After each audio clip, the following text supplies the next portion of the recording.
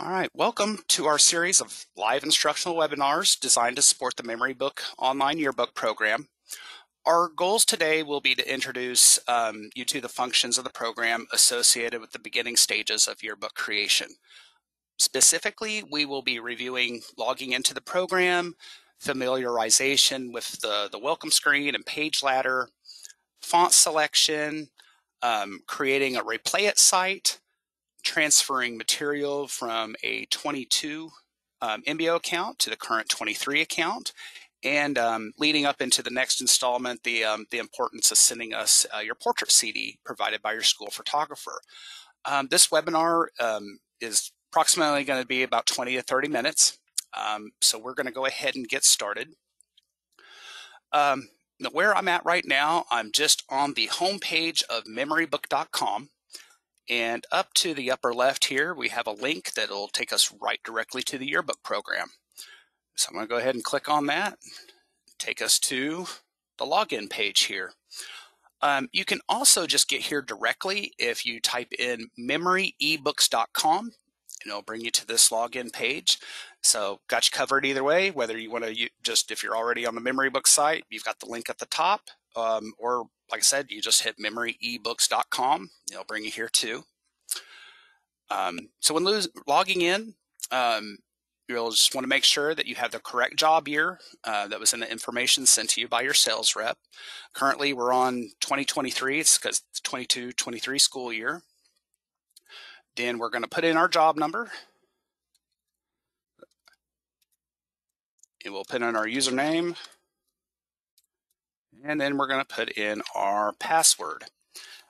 Now, if our passwords, or actually if our usernames and passwords, each account, you start with a default advisor password and one default staff password. And there's different levels of access with either one of those. So your advisor login is basically it's your all access pass there, and your staff password is kind of limited. So some things that staff can do, or advisor can do anything. Lock, unlock pages where staff can only lock pages. Staff has to rely on the advisor to unlock a page. If a staff member or those with staff access complete a page, has to have the advisor.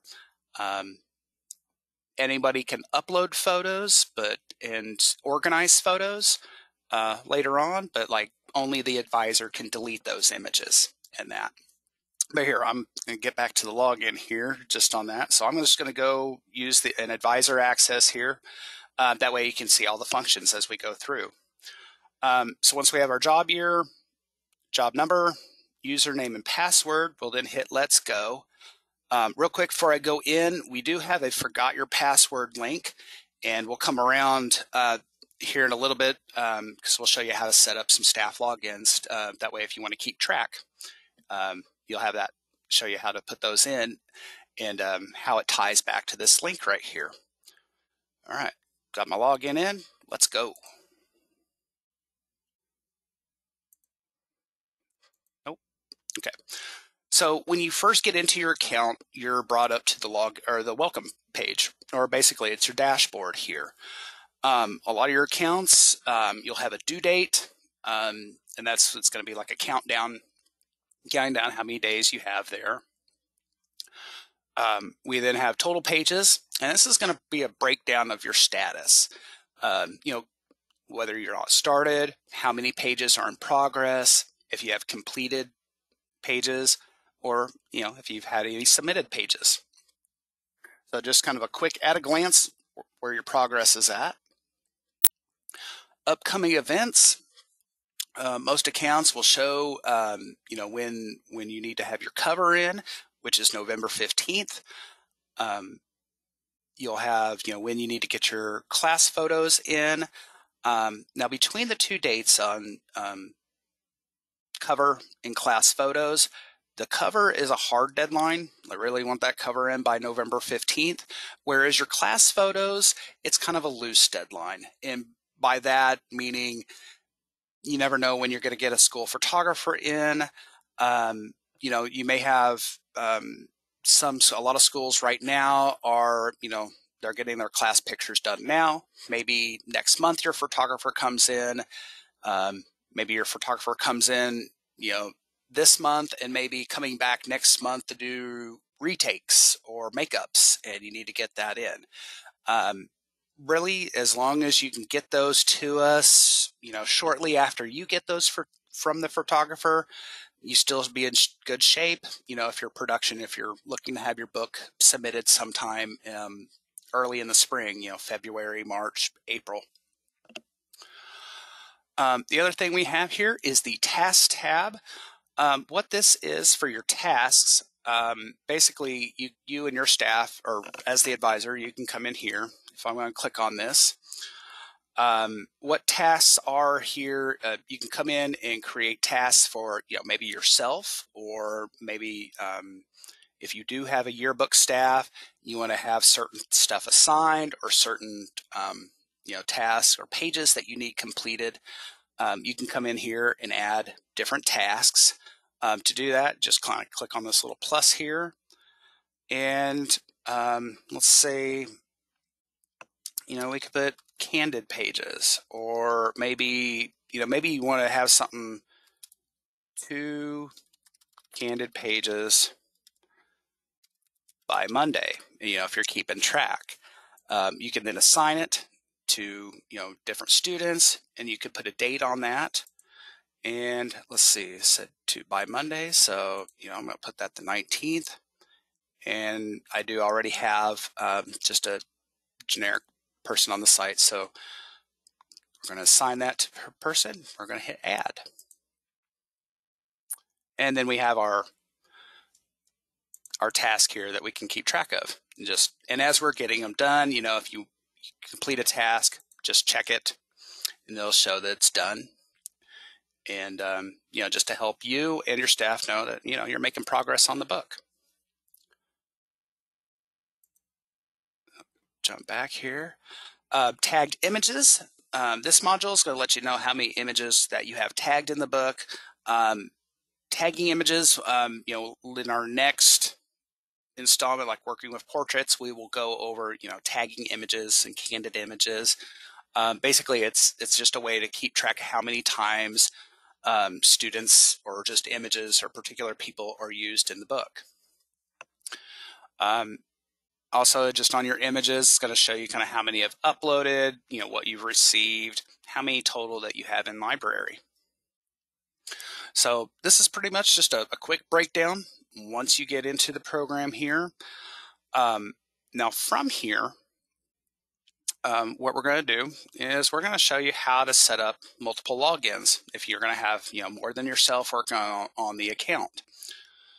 To set up your logins, we're going to go under Plan, and we're going to go down to Staff. Now like I said, your account does start with one default advisor account and one default staff account. Your advisor account up here, you'll notice it's kind of grayed out. We can't mark it inactive. We can only kind of edit, the name that you put on it and changing your password. This is so that there's always top tier, access to the account, so that you really can't get locked out, or you have no way of getting back in. Staff accounts, though, those can be deleted. And also that this default staff one can be deleted. What we do suggest is when you create staff for your account, leave this generic one here just in case.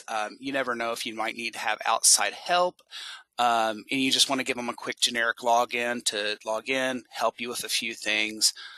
But yeah, leave this alone. Leave this one kind of there, kind of as an emergency. But then for all other people you want, just add them on. So to do that, we're going to go up here and we're going to click on Add Staff. And then we'll get prompt here. We'll put in first name. We'll put in a last name. Now, the username is something completely unique to you or them. What we see here is a lot of times basically for a username, it could be something, just first initial and then, last name, or maybe it's something that they have provided to you. Next, we're going to put in a password. Now, it shows that it has some dots here. This is just kind of an example of how many characters it needs. So when putting in your password, putting in your password here, passwords must contain a minimum of 10 characters, have a lowercase letter, uppercase letter, a number. So kind of basic. It doesn't need a special character. It just needs a few, upper, lower, number. You can add special characters if you want to.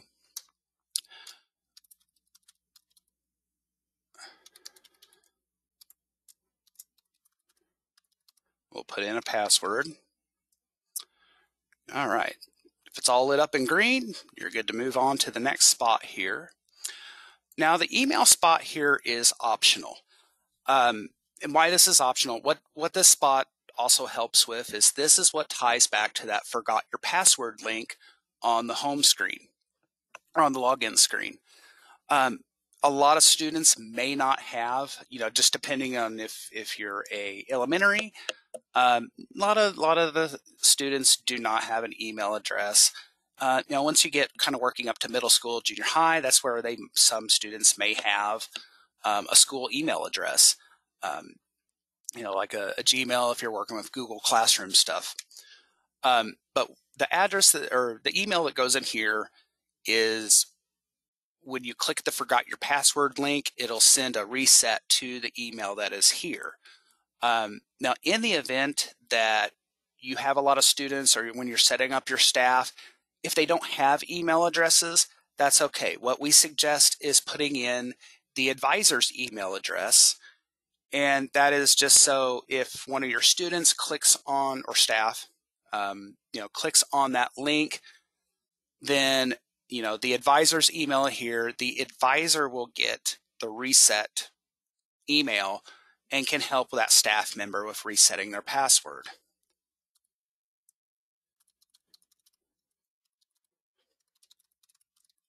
I'm just going to put one in here real quick. All right.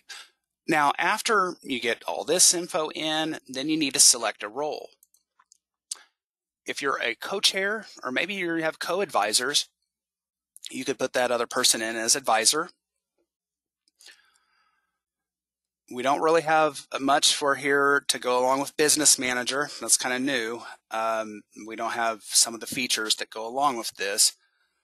But then we've got staff, and this will be mainly your students and that. And then we have this editor role. It's the editor role it's a staff role basically that has just a few more privileges, such as I think proofing pages and helping with some of the setup. Pretty much it's just someone that has just a little bit more areas of access. We don't see it too much being used, but where we do see it is maybe you have that one staff member that, the program is really clicking with them. They're able to help their other staff members. And that might be something that you can kind of reserve for that, that one person. I'm going to go ahead and make this staff.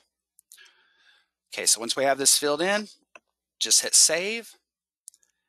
And now they're added to your staff list. And from here, you can just keep on hitting add staff and add as many staff needed, for the project. So we're going to jump back from here. We're going to go back under plan. And from here, I'm going to take you to the page ladder.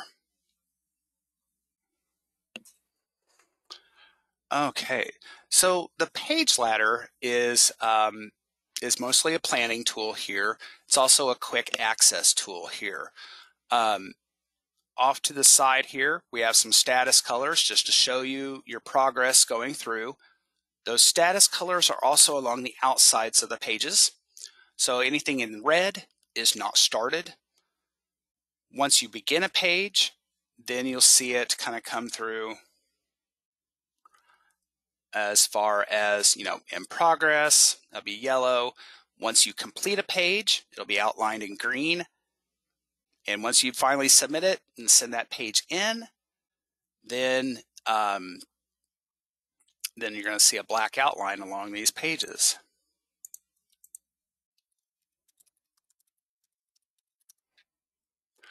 Okay. Now, one thing, what we have up at the top here to kind of get started is we have this little, loading your section descriptions from last year. So this is going to help with, loading, next to each page, you'll see a section and description spot. If you had anything, if you're a returning customer, you did last year's yearbook, if you filled in the page ladder last year, when you hit load last year's descriptions and sections, it will fill in this information down through here. So if you had typed anything in before and you'd click this, you'll get this message, just, are you sure? And because it's going to delete whatever is currently there and replace it with last year's data. Once you do this, it cannot be undone, unless you just go back in and type back over it. So I'll hit load. So it looks like I did have some stuff filled in. So it's, principal's page, teacher of the year, anything like that. Now, another thing that you can bring over from last year is load last year's page designs. What this will do, and I'll go ahead and just click it here, hit load. What this does is it brings over your layouts from last year, but it's going to bring them over in template form. Basically what that means is, photos are taken out and text is reverted back to just a default filler type. Now, also what you can do here on this page ladder, so if you, bring stuff over and let's say either maybe, last year's crew didn't set up section descriptions, or maybe you don't want to load last year's descriptions. Maybe you want to just use the layouts, but plan a new plan or a new plan of action here. To fill in the section description information, if you take your mouse and hover about right here, about an inch to the right of this, and just click in this area, it'll open up the fields here. So examples of what section and description info, this is anything how you want your pages to be. It's really your own notes going into this area. But maybe as far as, a section, it could be, staff pages, or it could be class pages or candid pages. And maybe as far as a description, maybe it's third grade. Whatever you need this to be. And the importance of filling out a page ladder in that is to kind of keeping a plan of action. You can go through here, okay, what does this page need to be? Okay, class pages, it's third grade. And that way it kind of helps you stay focused on what that needs to be. And also as you're setting up these section descriptions and getting everything ironed out, the more you kind of plan this, it will help reduce the, basically if you find that you have stuff out of order later, it kind of reduces you having to move stuff around to make it fit somewhere in the book. So just basically it's more or less, it's keeping you on track, or it's letting you know what it needs to be. It's also helping your staff in the book, with completing their goals and letting know, okay, I know I need to be, have the third grade on this page, and so on. So really important info that you put in here to help keep track. Now, once you start typing this info in, one thing you will need to do is once you get section description information in, is if you're ready to move on or do something else, before you do that, make sure you come up here to the upper left and click on the Save All button. And that way it just saves this information. That way it's always there for you.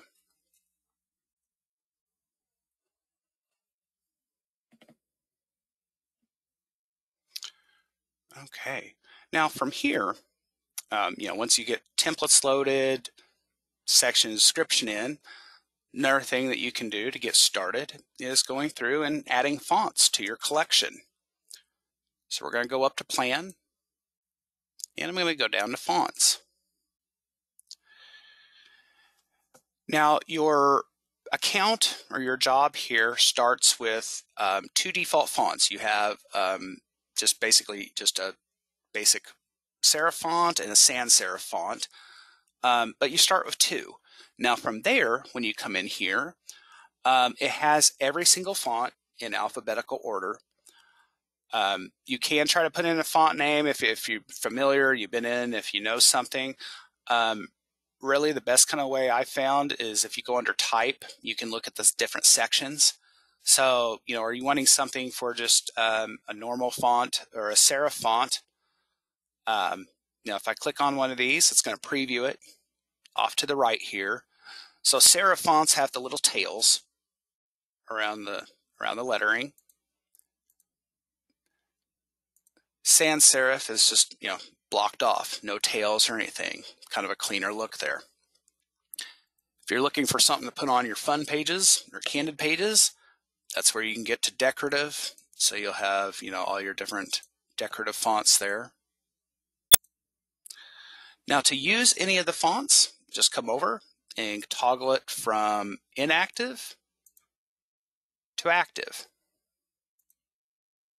And that's all you need to do. One thing we do recommend when adding fonts is usually, if you're looking for a more cohesive look, you may not probably add more than 20 fonts to your collection. Or, if you really kind of want to narrow down things, this is what you want for your headlines, this is what you want for subheads, this is what you want for your class names, or, the names on the pages. You may just choose just a handful of fonts. There are certain times when it's probably best not to use certain fonts. I'm going to get into the script fonts here. One thing we kind of might watch for with script fonts is if you're on a plain background, great. But it's when the thin script fonts are on busy backgrounds is where some of that gets kind of lost. It may, if some of the lettering might catch into some of the design and you can't really read that as well. So that's just something to look out for when you're picking, a thin script font on a busy background. A lot of times just does not work out well. Now from here, we're going to go back under Plan. We got Styles. Now what styles are, these are basically your account starts with five styles here. This is how basically what these are, or these tie into the text boxes, additional text boxes you could add onto the pages. So when you grab like a headline style text box and add it to the page, it just starts as whatever this font and size and style is. To add a style, click Add Style. But then, you could make your own style and, you can name it, let's just say Candid Page. We could do Headline. And here's where we can go through the fonts that we had selected. We can choose a size. In this one, some do not have different attributes, and what this is, it's it doesn't have bold, italics, underline. Some fonts just are what they are and don't have anything like that. And then you hit Save. Now, there we go. Now what this is now once we have this style, if you're like working on some of your other pages, when you go to the Text tab, and that more will come when we get to our building activity pages, is you've just set a text box up to when you drag that style onto a page, it just starts that text box off in that font style and size. So those are styles. From here, we're going to go back under Plan, and we're going to go down and click on ReplayIt. Tell you what, real quick, what I'm going to do, I'm going to jump out to a different account here real quick, In this demo, I already have it set up. So I'm going to sign out of this one. I'm going to jump into a different demo here real quick. And that way I can show you one just from a fresh start here.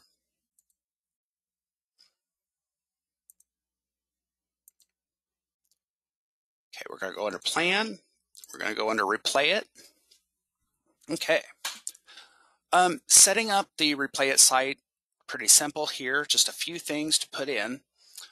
It's going to ask you, do you want to have a website for parents and others to upload images for the yearbook staff?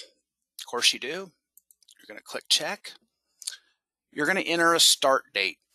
Now, when putting in your date information, be sure to follow the date format exactly how it is. Because what will happen is, and I'll show you here, if we don't put this setup in exactly like it is, so I'm going to start with this. And in this case, I'm going to leave out the dashes. If you want to get your site going that day, I'd put in the date that is there. Now, as far as when you're putting in an end date, make sure you're putting in, when this is going to close, usually about a week or two before your submission date. That way it gives you enough time to finally, fully go through the rest of the images and make sure you can get those into the book for publication. And I'm just going to put this at March 31st. And I'm going to just going to leave it defaults at 10,000 images, which is more than enough. Basically and you can adjust this number, but basically what this is once the inbox, the ReplayIt inbox hits that max, it no longer allows people to upload images to it. 10,000, more than enough than we've ever seen, so it's good to leave it like that. And then the last one is, do you want the site enabled? Okay, so once you have all this in, now I'm going to go ahead and click save, but I just wanted to show you what happens when you don't have the dates and all that in correctly. So if you hit save, it blanks out the setup, and then you basically kind of have to start over. So I'm going to go back and do this real quick. Make sure to put in the dashes just like the format.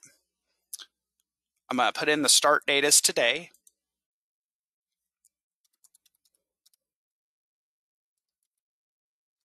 Put my end date back in. Now, another thing when putting in your end date, make sure that you're not putting in a date that has passed. Like if I put this in as March 31st, 2022, that will blank out this setup as well. So just make sure, if you're going over into the next year, just make sure that you're putting in 2023. We got our max number of images. Do you want the site enabled? And we're going to hit save. Now, if everything's in correctly and we hit save, we're going to get the user ID, but more importantly, we're going to get this link here. Now, this link, this is the best thing to get out to anyone that you want contributing images. You can, if I can get in and do this better, we can highlight it. And I didn't want to grab everything else there, but okay. So if you highlight it, you can copy and paste that into an email, a text message, getting it out there to your school community.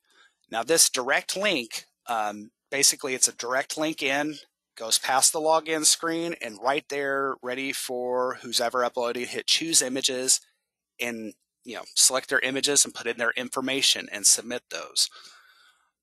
This link is, you're good to put it on your school's website. You're good to put it on, if your school has an email system that does, like an email blast, great for there. One place we don't recommend putting this on is Facebook. One thing about their system is once you post on Facebook, Facebook kind of alters or edits that link behind the scenes, and it doesn't let people in. It takes people to the login screen, and even there, it doesn't quite work correctly when even putting in the user ID. So like I said, school website, school email blast, regular email, text message, but just avoid Facebook. So with this direct link, because I'll click on it here real quick,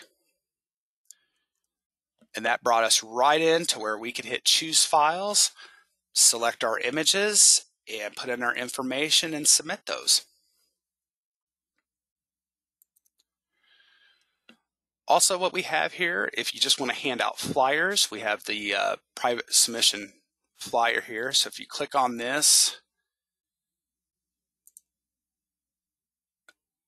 okay, I'm gonna have to bring something over here real quick. So this here where you'll get a flyer, you can put in, has editable fields to where you can put in, when your submit date is.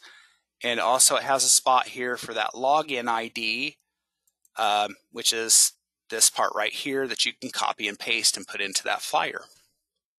But like I said, the best way to get people in is just to use this link right here.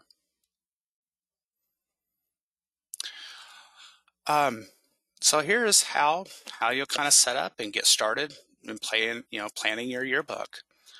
So you'll use the page ladder to kind of set out your pages.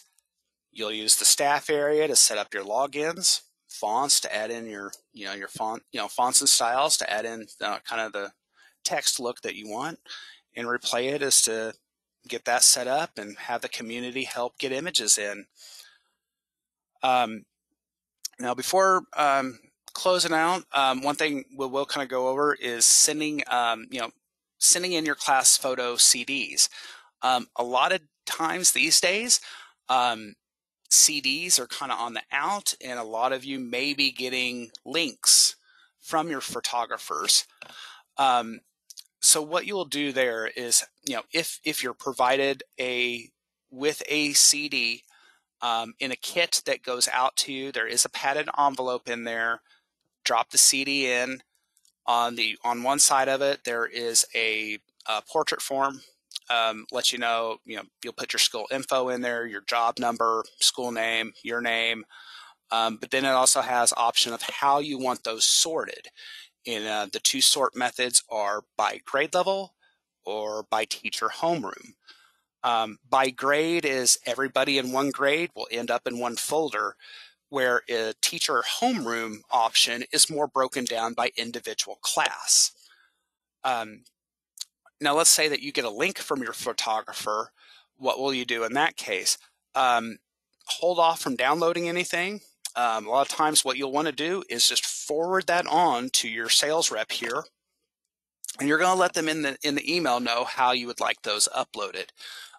Again, by grade, everybody together, or by teacher homeroom, which is going to be broken down more by class.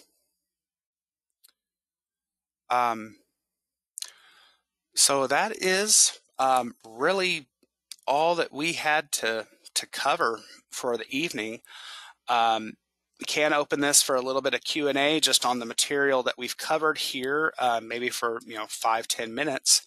If you do have any questions, put those into the chat box over to the side, and we'll go ahead and I can address some of those while we're here.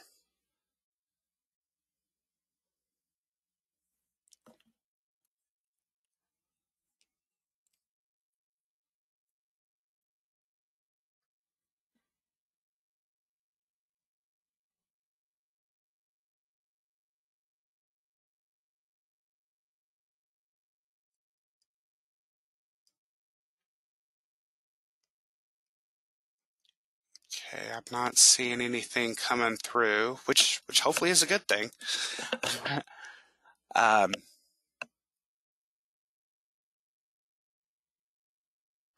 Okay, so with adding images here, we're gonna go over those later in a building activity.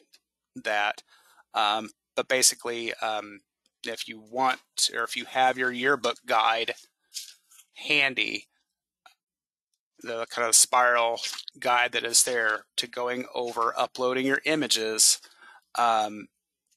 basically you'll want to check out page 174 in your yearbook guide, and that will go over how to get your image, your candidates and that in the program. Like I said, we're going to be going over that next webinar on how to get them uploaded. From there, once they're uploaded, there's an images tab where you can just drag and drop them into the pages. But like I said, we're going to go over that more later. So if you're signed up for those, awesome. We will get that information to you. If you go ahead and start getting into the book, you have any questions, just as you're getting on, if you find stuff yourself, you can give us a call, 1-877-302-3140. We'll gladly help you out there. Or you can email us at memorybooktechsupport@jostens.com, and we can get a quick answer back to you there as well. So thank you for joining me today. So hopefully by showing examples in the areas of login screen, welcome page, page ladder, fonts, ReplayIt, creating your book will look like less of a challenge, and you can avoid some of the pitfalls that kind of accompany any computer software. So transferring material from last year's site and sending us your portrait CD should pay off in some time savings down the road. So feel free, join us in a couple of weeks as we begin preparing you for the autoflow function and building some class pages. So we'll see you then. Have a good have a good evening, everybody.